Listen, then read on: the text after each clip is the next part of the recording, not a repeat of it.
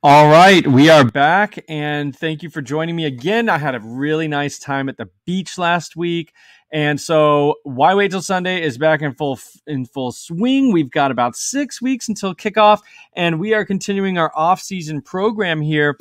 And what I want to do today is talk about the Heisman. That's like the most prestigious award, of course, in college football, and it has implications for a lot of the things that we're all concerned about, whether you're betting the odds of the Heisman itself. Has implications for who's going to score the most points, for the college side of your C2C leagues. It also has implications for draft capital potentially. Most of these guys that win the Heisman, whether you're a quarterback or not, get first-round draft capital, so it's almost a lock for that, even if they come out of nowhere like Joe Burrow or even if you don't think the guy's that good of a quarterback like Tim Tebow. He won the Heisman and got selected in the first round. Lamar Jackson won the Heisman, got selected in the first round. These are really, really premium players, and winning that award does do something for draft capital. They're probably good anyway, but winning that seems to put that cherry on the top of getting extremely high draft capital, and in a lot of cases for quarterbacks, it's the number one overall draft pick. But yeah, we're going to do the intro first, and then we're going to get into the Heisman odds and potential for the players of this season. Hello, and welcome to Why Wait Till Sunday. I'm your host, Alfred, and I am here with a very special guest tonight. This guy's got it all, everything you could ask for. Longhorn fans are excited about Bijan Robinson, number 5. This is a guy that comes in as the number 1 running back recruit in the country. Elite. Back to the ground with Robinson, who spins and then tries to bounce it. A stiff arm, another one as he rides it, keeps his balance. They're going to say step down. He's got tremendous upside. By Stevenson, a little bit of pressure as he launches it downfield. Touchdown, Sooners, the breakout freshman, Marvin Mims.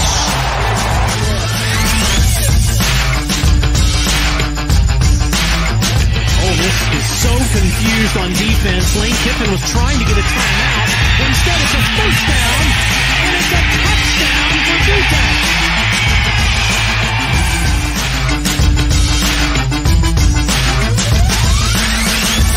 He's my play of the week. Smash potential here. That's what I'm saying. The royalty of college football is in assembly at the Rose Bowl 2006.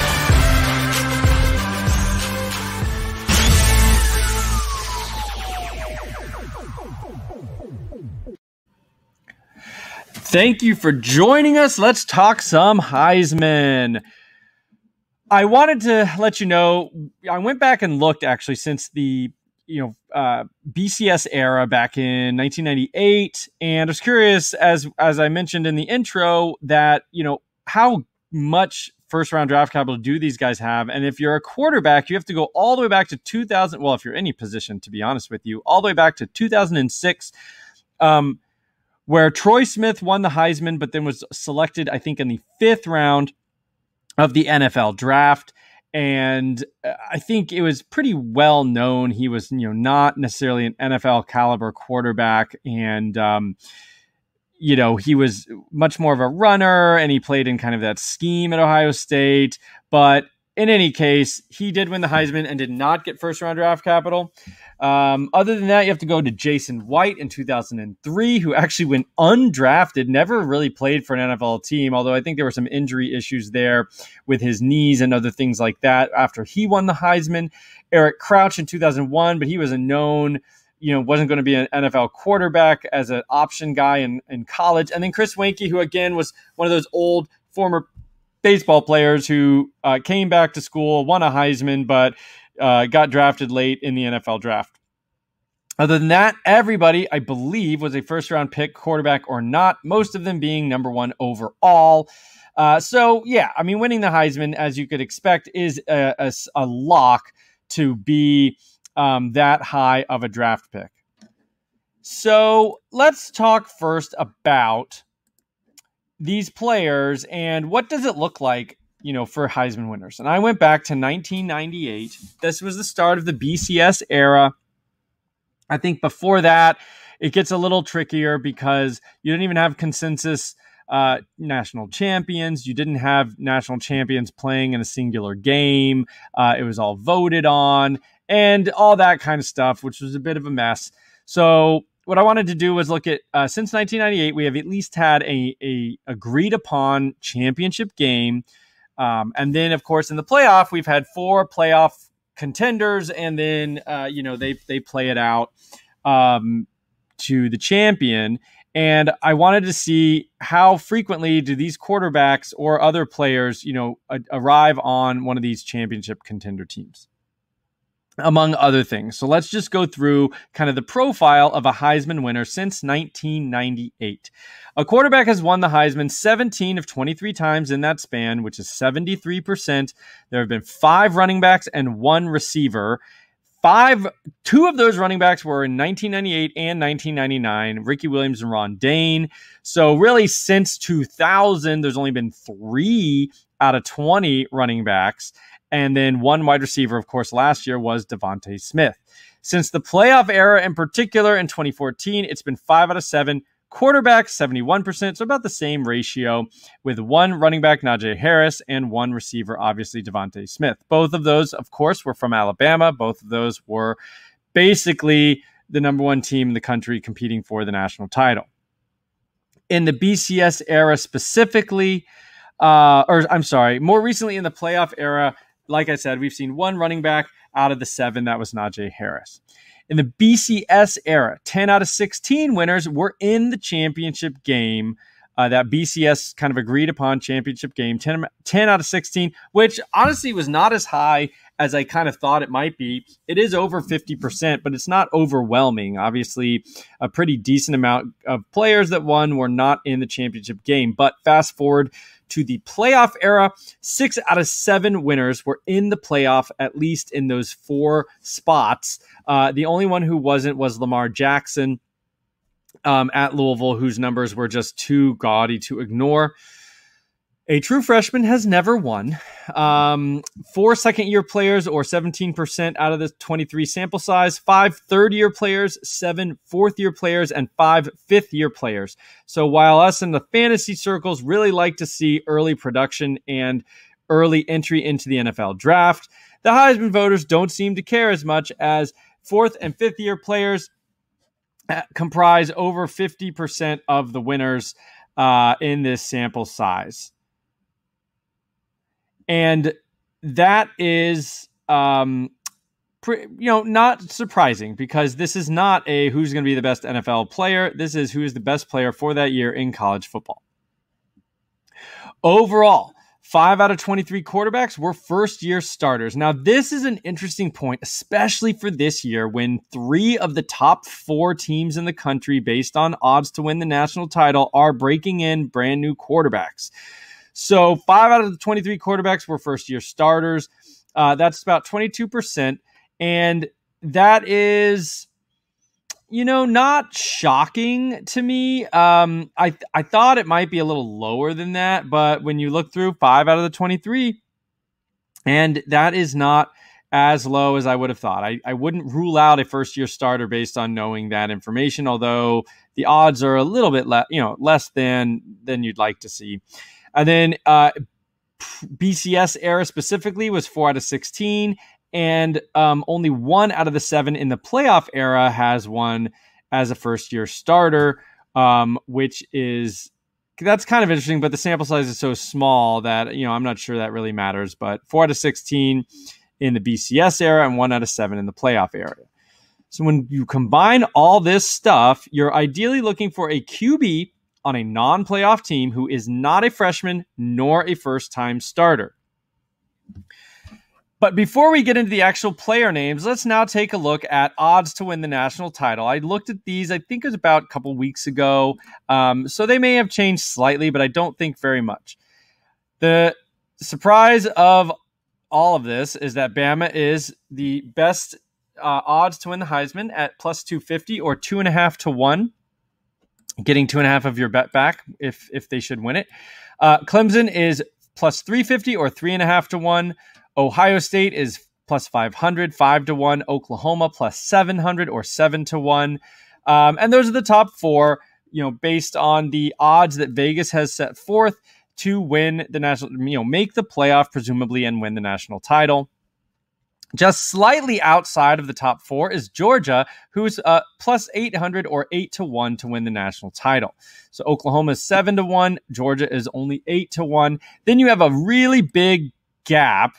Those five teams are very clearly the favorites. And then you have a trio of teams that are, there's a big gap, but the next three are kind of in the same boat. You've got Texas A&M at 25 to 1. So Georgia is 8 to 1. The next closest team is Texas A&M at 25 to 1. Pretty big jump. So, Vegas basically thinks five teams have a real chance at winning this thing. Wisconsin's at 35 to 1. LSU is at 35 to 1.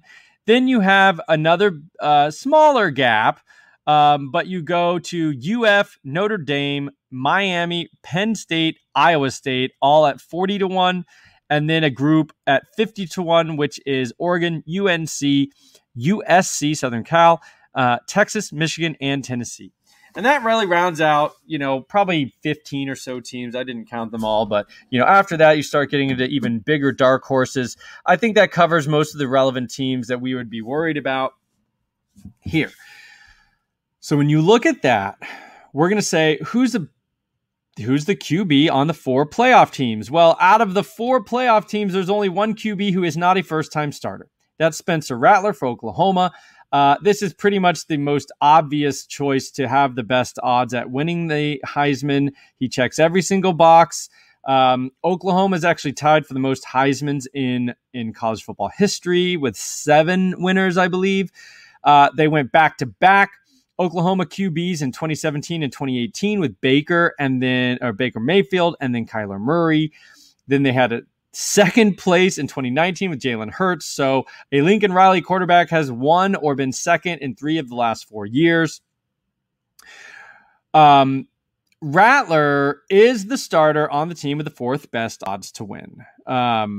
At 7 to 1. So he's not the starter. He's not the QB starter on the slam dunk team to win the national title, but certainly a team that will, I think, almost for sure make the playoff. And that's more what I'm concerned about than winning the actual national title. I just want a guy who's going to make the playoffs, because the actual national title happens after the Heisman's given out. So it's really, get into the playoff. You're a contender. And I think that's what really matters.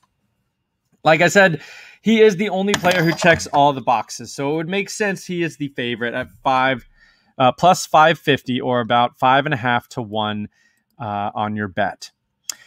Then you have the rest of the quarterbacks who are in these top teams to make the playoff, round out your top 4 Heisman odds. That's DJ Uiagalelei, Bryce Young, and CJ Stroud in that order. DJU is plus 600 or 6 to 1. Bryce Young is plus 800 or 8 to 1. And CJ Stroud plus 10 or plus 1,000 or 10 to 1. They check all the boxes in terms of being a QB on a very, very likely playoff team who is not a freshman. These are all going to be second-year players, but they are first-year starters. That's the only thing kind of that they don't fulfill in terms of the criteria for the most likely winner.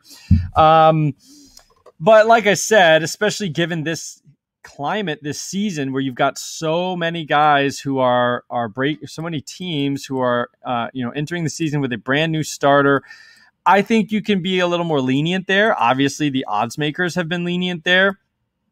And DJU is just barely behind Rattler. And I agree with that. I would say that's not a terrible bet to make, 6 to 1, just behind Spencer Rattler, for a team who's got much better odds to make the playoff and or win the national championship. So if you're looking at a team who's got a better chance to be in that driver's seat to win the national title, Clemson and Bama are much better odds than Oklahoma. And you get more profitable odds on the Heisman, even though those teams to win the national title are much more likely to win the national title per the odds than Oklahoma. And then you got CJ Stroud, who's an interesting one. I think out of this group of 4 quarterbacks, he's the least kind of well thought after in terms of, you've got DJU and Bryce Young already, people saying, locks to be first round picks. Rattler is already probably a lock to be the first quarterback taken in the 2022 NFL draft. And then you have CJ Stroud, who really has not been talked about that much as a first round pick. In fact, some people think he may end up transferring because some people think he might not even start the whole year this year, with the Kyle McCord coming in for Ohio State. And then you've got like the perfect prospect in Quinn Ewers coming to Ohio State in 2022. So there's a lot of cloudiness around CJ Stroud and his future, which is pretty interesting as he's the fourth highest odds to win the Heisman Trophy. And people, I feel like in general, even some Ohio State fans are not like sold on CJ Stroud as the starter even this year. So that is an odd one. I have a feeling there's a pretty good chance that Vegas just said Ohio State, they'll be in the playoff. Who's their starting quarterback? Check, check, check. We have to put CJ Stroud in as the 4th highest odds. It's just history tells us that's got to be the case. And he's going to have a smorgasbord of weapons to throw to in Garrett Wilson, Chris Olave, et cetera, JSN. So it makes sense, but most people close to the program or who have watched the quarterbacks are not even sold that he's going to be the starter, in 2022. So it'd be kind of weird for him to win the Heisman and then not even start the next season. Then we've got my first pick for like a sneaky value play is JT Daniels at 12-1. He comes in as the 5th most likely guy to win, and also on the team that is 5th most likely to win the national title. This is something that is very much, I think, what the odds makers are essentially doing. They're saying who's going to win the national title, who's their quarterback. That's the order we're going to put these guys in. It's technically his first year beginning the season as a starter, but he was a QB down the stretch. So he kind of checks all the boxes.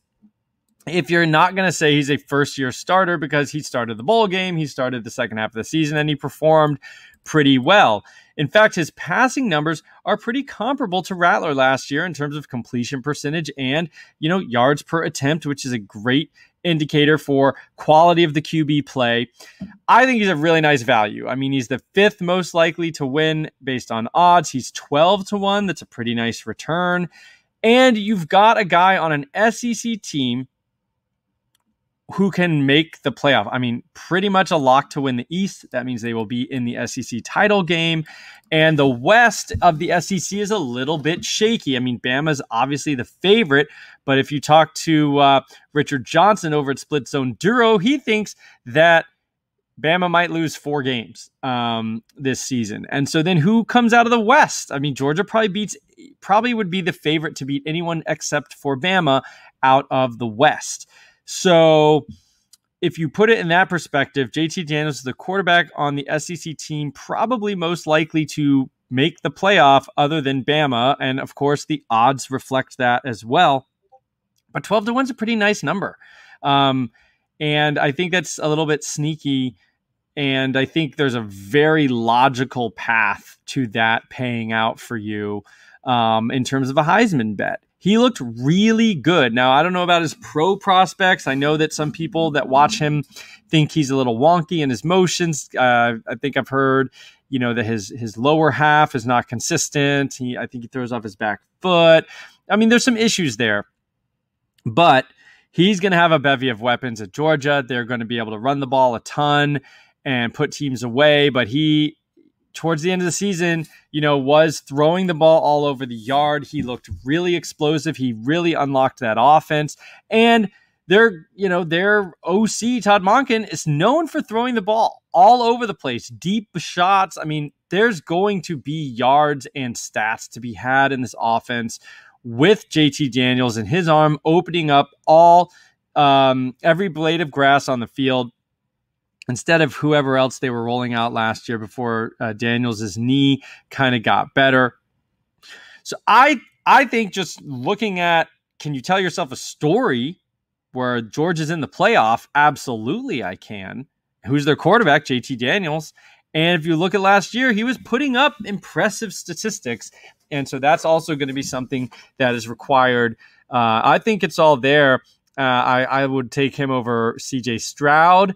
I might like him more than Bryce Young, just straight up. And you're getting better numbers at plus 1,200. And then, of course, DJU and Spencer Rattler, though, make more sense. I mean, those I would say those are appropriately the top two guys. But we're looking for value here. And, basically, unless you're just going to bet the leader in these categories, you are hoping for chaos. And so once you accept that as a bettor, you need to say, what's the path? What can you sell me on a path? The next 5 basically in a row are Sam Howell, Matt Corral, Derek King, Bijan Robinson, and Keaton Slovis, all varying between 17-1 and 20-1 odds. Slovis comes in at 25-1. These are bets that I don't think the return is really high enough to make a lot of sense, because I think these teams have nearly zero chance to make the playoff. UNC, I don't think they unseat Clemson in the ACC. So you're telling me they'd have to basically not win the conference and still somehow make the playoff? I don't see that happening, at least out of the ACC. I mean, the only conferences that even you could dream of that scenario is the SEC and maybe the Big Ten. Maybe, but I don't think the ACC could put 2 teams in there. And I don't see them beating Clemson for the ACC title. Matt Corral, again, SEC, coming out of the West, they're going to have to take care of Texas A&M and Alabama. At least I don't know their East opponents this year off the top of my head, but I can't see Ole Miss. I mean, their defense still stinks. I do not see them winning the West, much less winning the SEC championship and going to the playoff. Derek King, Miami, I think they have less of a chance to unseat Clemson as Sam Howell. Bijan Robinson at Texas, I don't think they have any chance to winning the Big 12 and or going undefeated. Bijan Robinson would have to run for definitely over 2,000 yards. And even then, I'm not sure if Texas isn't in the playoff. And I don't think they will be. And then Keaton Slovis for Southern Cal. I think that team's not very good. I don't really like the coaching staff there. I don't think they have a real shot at making the playoff. I mean, Pac-12 is fairly wide open. I wouldn't bet on them to win the Pac-12. And if you're not winning the Pac-12, you're not going to be in the playoff, but they'd have to be undefeated and make the playoff. I just don't see that for USC. I don't think that's a great bet. Then you get down to where the odds are high enough, we're a little interested, and I promise this is not being a homer, but Emory Jones at 33-1. Again, the odds are high enough to where it's maybe this is worth a poke. He's at Florida. I think Florida is an incredibly unlikely playoff team. They would have to beat Georgia. They have Bama on the schedule out of the West, so Florida's got to beat Bama. It is at home, but that feels so unlikely. They'd have to beat Bama and Georgia, or I guess they could lose to Bama. They'd have to beat Georgia to win the East, go to the SEC championship, beat whoever that team is out of the West, and I think they could make the playoff. It probably comes down to beating Georgia if they win the rest of if they lose to Bama, it comes down to beating Georgia. And frankly, if they beat Bama, it still may come down to beating Georgia. So, there's 1 or 2 big games. The rest of the East isn't very good. Their other West team, I think, is Mississippi State and or LSU. Well, definitely LSU. Sorry. I know this is great podcasting. But coming out of the SEC, crazy things happen. You could make the playoff as a one-loss team, whereas I don't think you can make the playoff as a one-loss team out of the Pac-12 or Big 12, but you could definitely do it in the SEC. They're going to have enough opportunity to impress. I mean, against Alabama, against LSU, against Georgia, there's going to be marquee, big-time, prime-time games where, that is exposure. That's popularity, familiarity with who Emory Jones is. And then, of course, the cherry on top is he's a dual threat. And when you're talking about a dual threat quarterback who could run in 10 touchdowns or something, say if they just go completely off, you're looking at massive TD potential, and that's going to matter. So, you can run it in 10 to 15 times, throw for 25 to 30. That's what it's going to take, but that's the type of quarterback that could do it, is a dual threat quarterback. So you throw all those in there. 33-1 is, I'm willing to entertain it. I don't think I would put that bet down, but I wanted to bring it up because, again, if chaos happens, you can see a path for the Florida Gators quarterback to pop off. And we know Dan Mullen's a good X's and O's. My problems with Dan Mullen are more about recruiting, but he's going to have a good game plan come every Saturday, and he has historically gotten the most out of his quarterbacks. So I think that's not a terrible bet. Breece Hall is not a quarterback. So this is the first non-quarterback. Well, no, Bijan Robinson is the lowest or the highest odds for being a non-quarterback. I don't like those odds at all. I mean, I love Bijan Robinson, but they're not going to the playoff, and he's not going to have enough yards. I mean, he would have to run absolutely bonkers I don't even think I've seen, when I went back to the to the historical numbers, a second-year running back has not won, at least since 1998. I did not go back further than that, but all the running backs were third year and then went to the NFL. Breece Hall comes in as the stud out of Iowa State. Again, love Breece Hall. I do think, he almost had 1,800 yards last season, so I think 2,000 total yards is in play. But he'd probably need like 2,000 yards and 25 to 30 touchdowns. Najee Harris, when he won it, had 30 touchdowns. The playoff feels highly unlikely. I keep saying Najee Harris. He did not win the Heisman.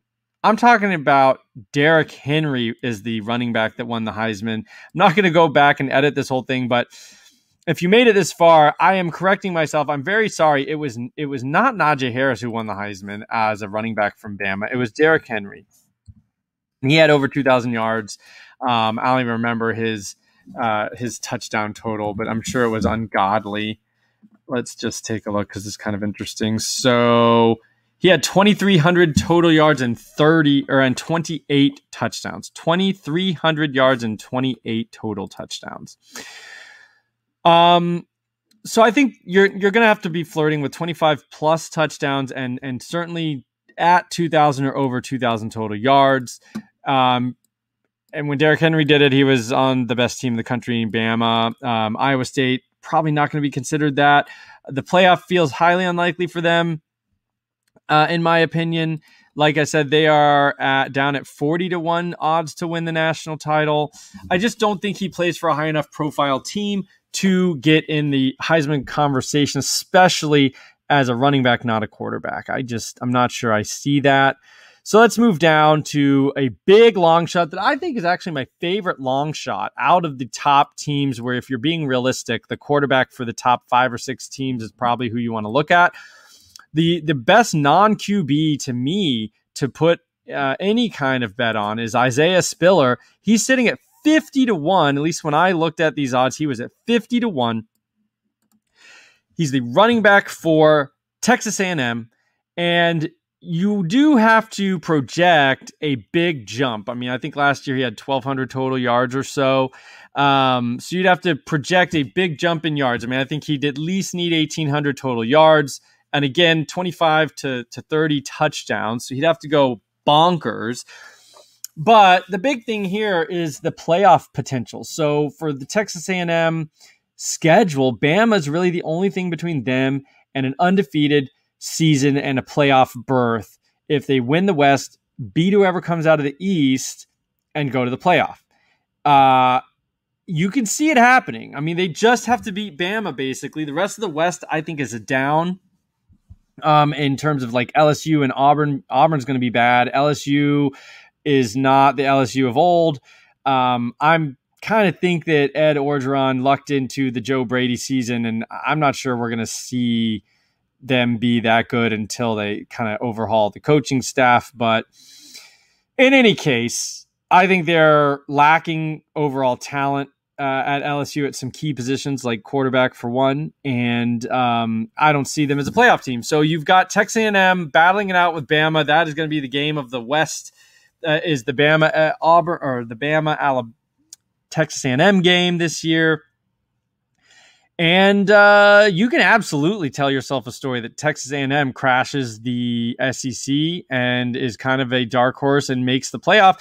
Vegas agrees. They have them as the sixth best odds to make the playoff. Georgia is 8-1, and there is a big jump to Texas A&M at 25-1. And Isaiah Spiller's not a quarterback, but I will say I think he's like going to be the heart and soul of that team this year. So he's going to be the best player on a team that has a realistic chance to crash the playoff, that with only real one game that they have to get by in the regular season. So yeah, I mean that's a pretty fun one. And at 50-1, you're talking a major payout there. So I think that's one worth considering. You've got a chance at that one. Let's see. Then you've got some just ludicrous long shots. And what I did was say, okay, who's, after Texas A&M, who are the next two teams in line with odds to win the national title? Wisconsin and LSU are tied for 35-1. So they're major long shots. But I think it's worth just looking. And for Wisconsin, the quarterback is Graham Mertz. And he's sitting at 150-1. Now, I do not endorse this bet. If you are putting anything on anything that's 150-1, you can pretty much kiss that money goodbye and just check it at the end of the season and see what happens. Just assume you're going to lose it. But the story here is that Wisconsin basically has two games they need to win. They have the seventh best odds to make the playoff, even though there's a big jump from sixth best in Georgia fifth best in Georgia to the TAMU, Wisconsin, LSU range. There's a big gap there, but they still are seventh best odds to make the playoff. They have Notre Dame at a neutral site, and I think a down year. They're also going to be doing a new quarterback in Notre Dame. These two teams are going to play a gross game. I think Wisconsin could certainly beat that. It's a neutral site in Chicago. And then they don't face Ohio State until the Big Ten championship, assuming they make it there. So they don't have Ohio State in the regular season. Their big game is Notre Dame, who I think is not that good. I think Wisconsin is a very sneaky undefeated team this year. And so do I think their offense is going to put up enough odds or stats and big numbers and everything for their quarterback to win? Probably not. That's why it's 150-1. I mean, the odds are so high. Of course, they're high for a reason. But the story goes, Wisconsin crashes the playoff. They beat Ohio State somehow in the Big Ten championship. And Mertz has a darn good season for the Badgers. There are people that think Mertz is a legitimate NFL prospect and can be one of the better quarterbacks in the class that he declares in. So it's crazy, but there are crazier things. I would rather put $100 on Mertz than $100 on Bijan Robinson. I'll tell you that much. When you're talking about return on the potential bet and likelihood of this team, making the playoff. Obviously, it's a risk reward here, but the reward is so big. I don't think that it's terrible when you're talking super duper long shot, because I'm looking for teams who are going to make the playoff, and I do not think there's any world where Texas makes the playoff. Then we've got Jalen Berger, who's their running back. He is 100-1. And so you're telling yourself the story that instead of Graham Mertz being the big offensive showcase, it's Jalen Berger, and he flirts with 2,000 yards on a team that crashes the playoff. Boom, there you go. And then the final is LSU quarterback. We don't even know who's going to be starting for them. I could not find odds on Max Johnson or Miles Brennan. If you could find odds, I'm sure they would be very, very high. This feels like lightning can't strike twice in terms of an unknown LSU quarterback blowing up the system and winning the Heisman in one season. But you're picking quarterbacks on teams that could crash the playoff. I like I already said, I mean, I don't think LSU's that team. We definitely didn't think LSU was that team in 2019 or whatever it was. So it doesn't seem like that's really possible, but if you're looking for crazy odds, that's, out of the West in the SEC, I think that's who you're talking about. So we've covered SEC West. We've covered the more likely teams out of the SEC East and their quarterback situation.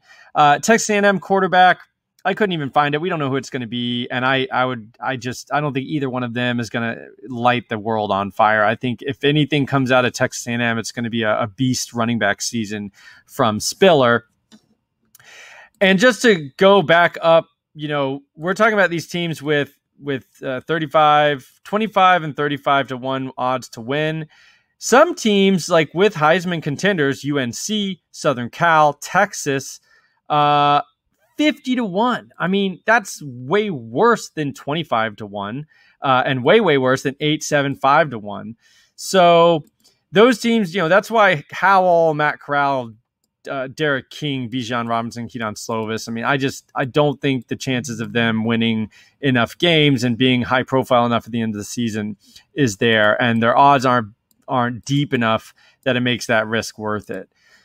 So just to recap, I think there's been a fun discussion. It's more than just, do you want to bet on the Heisman, but it's also, what do these teams look like? What do these schedules look like? Can you envision one of these teams making the playoff? That also, has implications. So I thought it was a fun discussion because of all the variables that you are looking to bake into these players and why they are ranked the way they are in terms of their odds to win the Heisman. I hope you enjoyed it, but just to recap, Spencer Rattler is the favorite 5.5 to 1. DJ, you, Bryce Young, CJ Stroud, all the next 3 at 6, 8, and 10 to 1. JT Daniels, 12 to 1. Howell, Corral, King, Bijan Robinson, Slovis are all in the range of 12 to 20 to 1.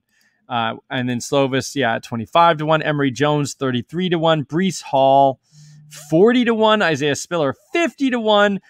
Mertz and Berger, like I said, extreme long shots, 150 to 1 and 100 to 1 for Berger. And Max Johnson, Miles Brennan, could not even find them. I will say this. I was not impressed with Max Johnson, but Miles Brennan was putting up some legit numbers before he got injured. If he's the starter, that would be at least something to consider.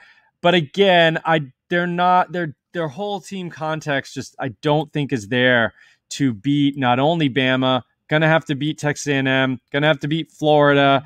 It's just a tough road to imagine LSU running the table and getting enough steam there to be a favorite for the national title, which is necessary, I think, to be a Heisman contender. That's just the way it is. All right. Well, I hope you've enjoyed this. We're going to cut it off here. We will see you guys next time. Hopefully I'm going to have a guest lined up and we'll just talk a little bit more. And then I cannot wait for the beginning of the season. We've got so many fun things ready for you. I'm going to be working with Chris Moxley here at campus2canton.com. And we're going to be giving you excellent and hopefully entertaining and actionable DFS advice all season long. We've got some new shows planned. It's going to be fantastic. So stick with us, and we will talk to you next time. Until then, why wait till Sunday?